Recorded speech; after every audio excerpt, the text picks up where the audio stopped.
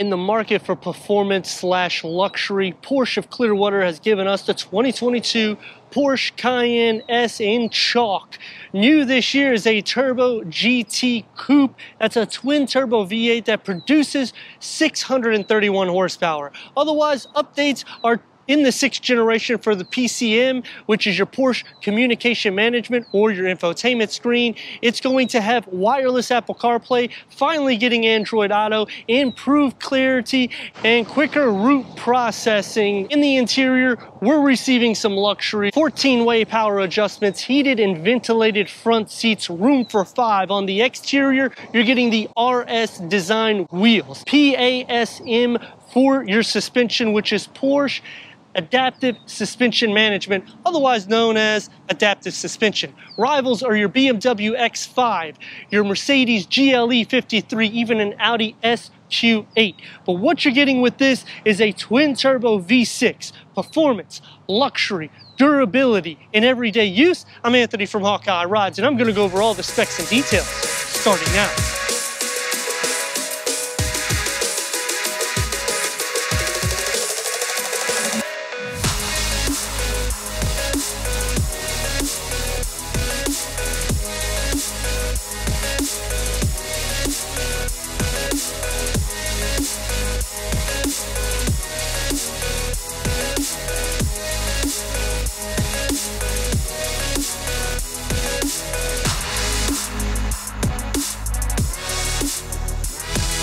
The new Porsche Cayenne S definitely sets the athletic look in the front. LED headlamps with the black included the PDLS, which is Porsche Dynamic LED System. Working down the lower, you're going to get your LED turn signals, and I like that the vents are all in the gloss black on the exterior, but on the interior they're on the matte black, so it kind of gives a little bit of a two-tone against the chalk. With ground clearance, that's going to be between 7 and 9.6 inches, which is pretty much the best in class in today's comparison. And the fenders bulge out these 21-inch RS Spider wheels. The disc reading at 390 millimeters for the front, the rear at 330 millimeters. That includes the wheel arches that are painted, so you don't have the matte black covering them. Staggered wheels, 6-piston in the front, a 4-piston in the rear. You're gonna get the gloss black with the Porsche emblem. In the center, it's going to have the matte black, and that's going to wrap around the rear bumper that has these sports housing quad exhaust outlets, blacked out tips, a diffuser. The width and the height of this is going to be shorter than the competition. Integrated Porsche 4D chassis control. What I do like is the adaptive air suspension, or the PASM, because this is going to make the ride a lot more smoother, even with these upgraded 21-inch wheels. Everything gets the gloss black on the window treatment and on the roof rails, and this is the smallest in length compared to the rivals, 193.6 inches. A wheelbase, 113.9 inches. The lower roof spoiler, gloss black is not here, which I do wish that matte black was gloss, and I like the light bar because it just puts emphasis of the Porsche badging Cayenne S in the gloss black, which this should be all over the rear. Going inside to your cargo at 27.2 cubic feet. You can raise and lower the suspension on your right side. On the left, you'll have a 12-volt with a storage compartment. Underneath the floor, you have a spare tire tucked underneath, and you can split fold the rear bench at a 40-20-40 split, maxing the cargo to 60.3 cubic feet, towing up to 7,700 pounds, twin turbo V6. Let's go inside this bad boy, start it up so we can hear that exhaust note.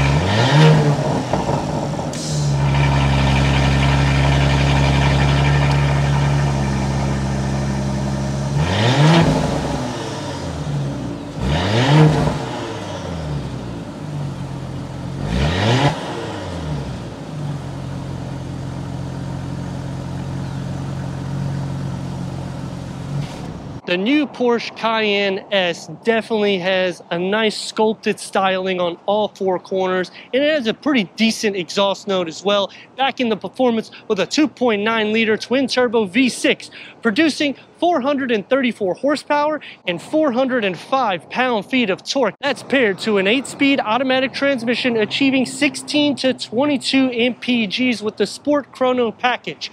Porsche says a 0 to 60, 4.6 seconds. Otherwise, 4.9 seconds. Quarter mile, 12.8 seconds. This is faster than the GLE 53, faster than the X5. Top speed, 164 miles per hour. So you got the dynamics underneath you, twin turbo V6 performance, the luxury you're about to see. Let me know in the comments what you think about the 2022 Porsche Cayenne S as we go into the interior, go over the tech, and take this for our test run. Entering inside the Porsche Cayenne S, you're gonna receive nearly 40 inches of headroom and almost 40 inches of legroom, which is pretty good and right at the point of best in class. Black leather bucket front seats, they're heated and we have ventilated.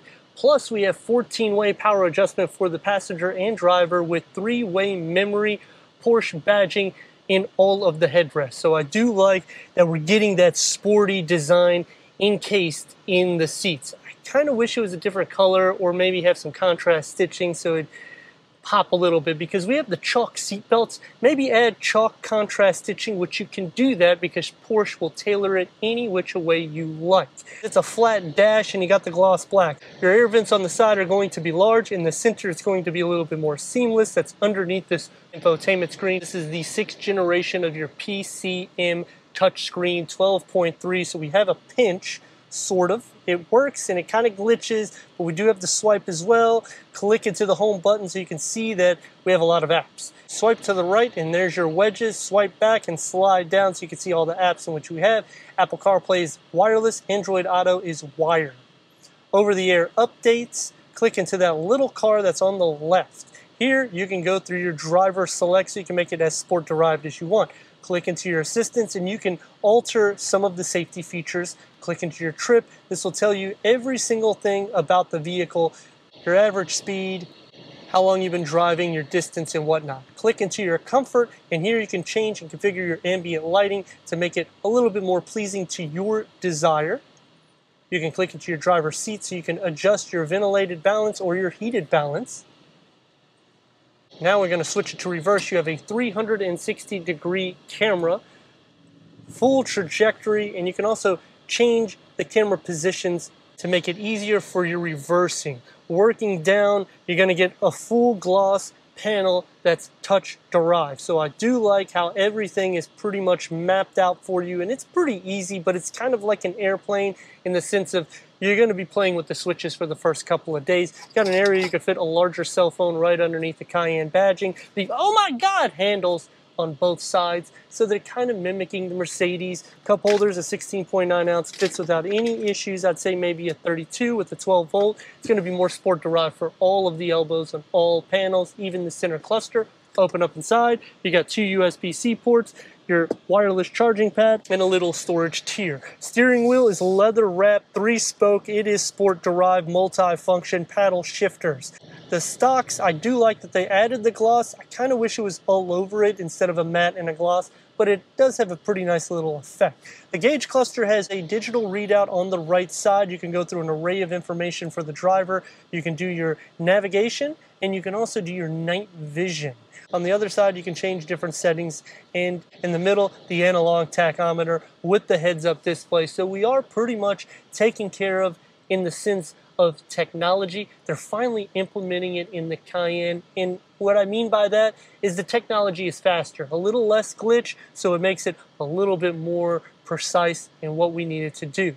Door panel is going to be harder materials on the top. You're going to get the gloss black. Soft closed doors, ambient lighting, one touch up and down for all of your windows. The grab handle is huge. I do like that it matches the center. Door pocket, huge for storage. You can fit a lot of 16.9 ounce bottles, so you don't really have to worry in the sense of throwing snacks, water bottles, soda.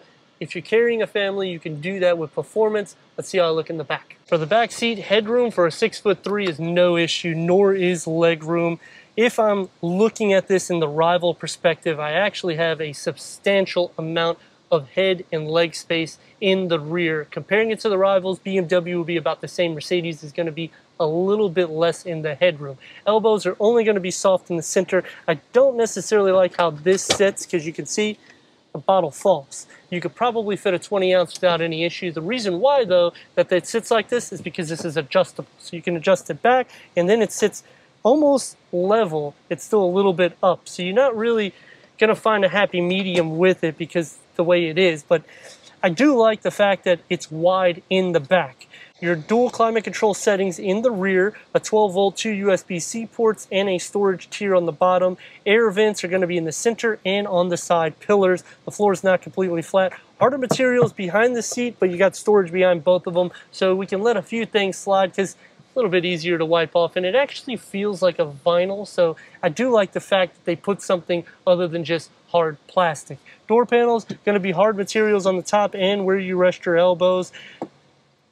The gloss black comes in between. You get the large grab handle, one touch up and down for your windows, another large pocket with your Bose sound system. So storage capacity, you can fit quite a bit in the back seat. It's not necessarily small. I would definitely say that it's more than the Mercedes. It's right about the same as the BMW.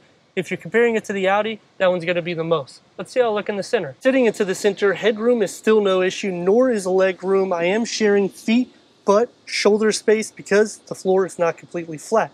I am blocking all the central vents and everything basically that takes care of you. However, you do have your side air vents, so you're still taken care of with that. A large pano that comes all the way behind my head, and it is wide too, so I do like that you can get a lot of vitamin D inside. The nice thing about the Porsche Cayenne is you're getting the dynamics underneath the hood, you're getting the new technology, you have the safety, it's lifted up nearly 10 inches of ground clearance, you still got cargo, towing capacity, fit 5, so this is a sports car for a modern family. Taking the 2022 Porsche Cayenne S out for a test run, and the nice thing about the Cayennes is you are lifted up pretty good.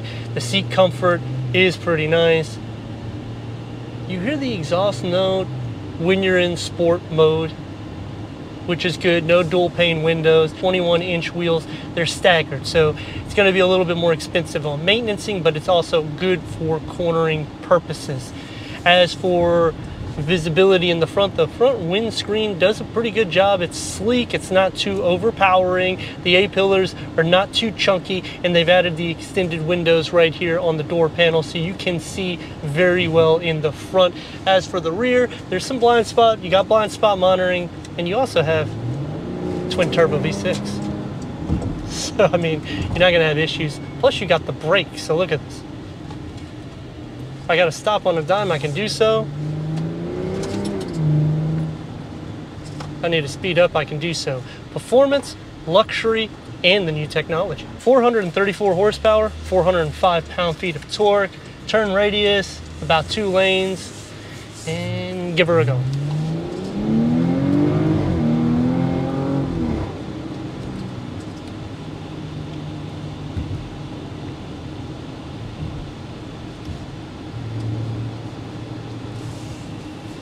She stays nice and comfortable. The note dies though. Give it some on the interstate.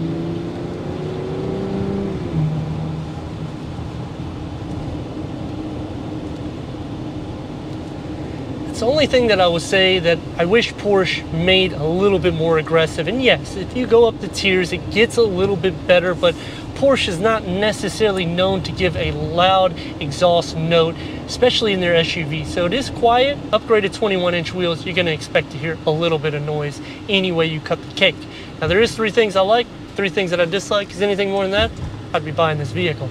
The 3 things that I like about it is the fact that we now have the upgraded 6th generation for the technology. There's a flip side to that, and the reason why I say there's a flip side is because Audi technology is awesome and Porsche is always a few years behind, and it would be nice to see it spot on. The second thing that I like about the vehicle is you have towing capacity almost 8,000 pounds. 7,700 pounds is quite a bit for a performance vehicle, twin turbo 2.9 liter V6.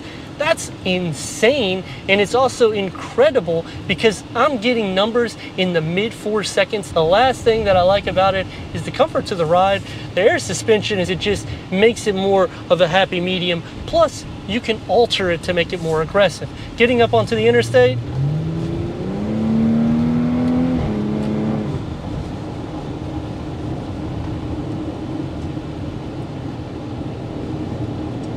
blind spot monitoring, it's right there, so it's easy to see. It's a little bit longer of a vehicle, but it's not to the point where I can't see if I look back. Three things that I dislike has to start off with some of the charms are Volkswagen, and when I'm in an 80 or $100,000+ vehicle, I don't really want to hear that. The second thing that I dislike, the gauge cluster, I like it. I got the night vision, super cool. We got the heads-up display, but just throw a digital gauge reader just like Audi, so that way we're right on top with the technology. But we're gonna give her a little go, and here we go.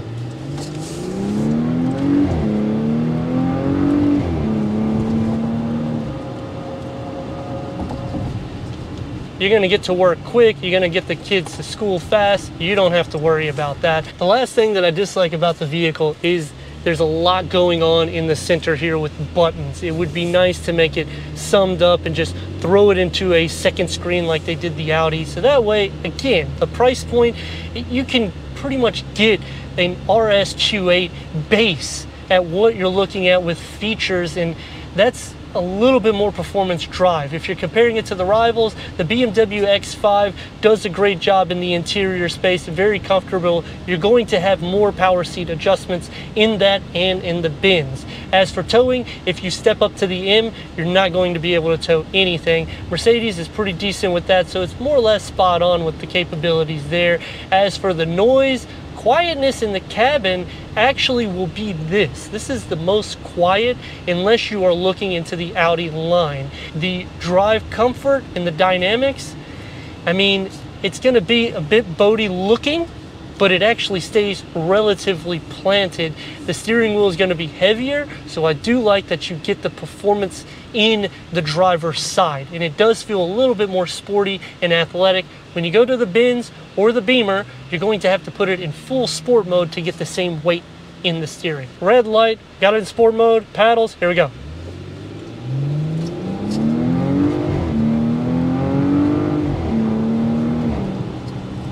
And hard brakes. Almost like an airplane when you hit the brakes, the sound that it makes. But definitely a fun vehicle. Everyday vehicle, yes. Something that you can take on a long journey, definitely. Comfort, you're there. Storage capacity, you're taken care of. Porsche does an excellent job with that. The 2.9 liter V6 twin turbo is definitely the trim that I would recommend. If you go to a lower trim first, it may be sufficient, but once you drive this, it's going to feel like a little bit less in the performance line. This one does have a little bit of lag, but you got to consider the size of the engine. When you're looking at it from the rival perspective, they're going to be a little bit more engaged as you go up the tier. I like to thank Porsche of Clearwater for giving us this 2022 Porsche Cayenne S for our car review. If you're already a subscriber, thank you for being part of the Hawkeye community. If not, click the next video, the subscribe button. Check out the details, the merchandise, the website, and everything we do here at Hawkeye Rides.